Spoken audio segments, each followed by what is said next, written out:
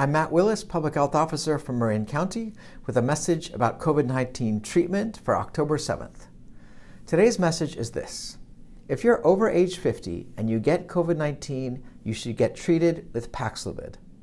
It's a simple message because it's a simple thing. Paxlovid is free, it's available in pharmacies across the county, it's easily tolerated, it's pills you can take for a week that help fight the virus and reduces your risk of ending up in the hospital or dying by about 5-fold or 80%. Some may not be eligible, but that's rare, and for them other treatments are available. The reason I'm focusing on this today is that I'm concerned this tool is being underutilized. Currently in Marin, at least 30 of us are being diagnosed with COVID-19 every day, and we know that's a significant underestimate of cases. At least one of us is newly hospitalized every day, and about every 10 days, on average, we lose someone to COVID-19. While these numbers continue to improve, this pandemic is not over. In 2022, over 95% of those hospitalized or who have died were over age 50. The older you are, the higher your risk. We're seeing that too many have not received this simple and effective oral treatment prior to ending up in the hospital. So we know we need to get the word out better about Paxlovid. For the past few weeks, Marin Public Health and volunteers from the Marin Medical Reserve Corps have done door-to-door conversations in Marin to learn how we can serve you even better.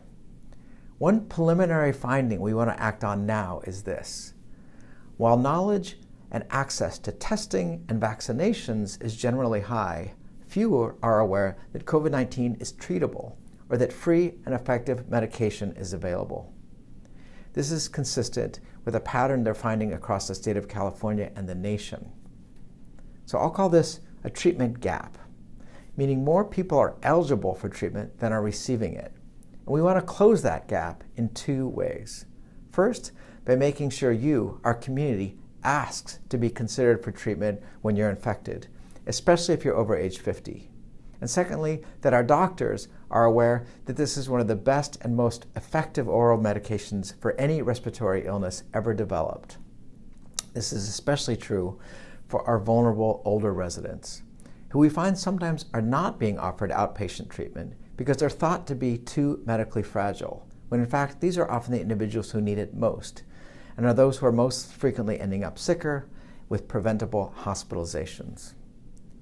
It may be that coverage of concerns like drug interactions and rebound effects have distracted from the basic message about Paxlovid, which is that people who take this medication have less serious illness overall and are far more likely to survive.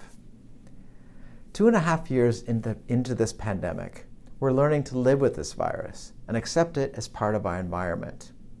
To do that safely, though, we need to recognize and use the best tools we have and reach for them at the right time.